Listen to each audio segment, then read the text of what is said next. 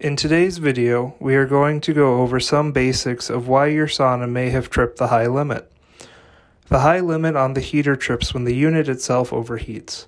This can be caused by multiple things. One of the first things to check is how tightly the rocks are packed or if they have started to break down.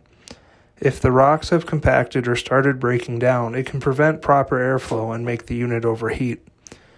The way to remedy this is to take out all of the rocks, clean out any debris, and restack the rocks very loosely, discarding any rocks smaller than 2 inches in diameter.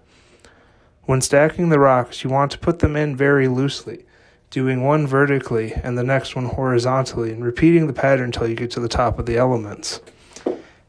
Once you've reached the top of the elements, you want to put just a thin layer over the top of the elements.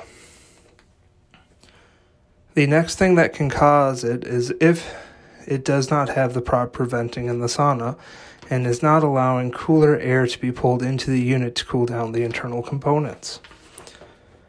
The third thing that can cause it is by the room temp sensor being in the wrong position. To check this, you will need to consult your installation manual.